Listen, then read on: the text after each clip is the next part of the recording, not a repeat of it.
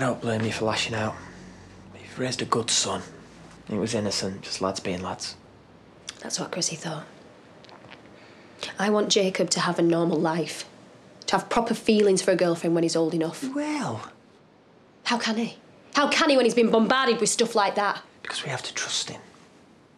Trust that we've taught him well enough to take no notice. Yeah, well, that's just it, I don't. He's not Lachlan, you don't mean that. No, I do. I do mean it, David, because that stuff changes people. It messes with the head, and it's not happening to my Jacob. I won't let it!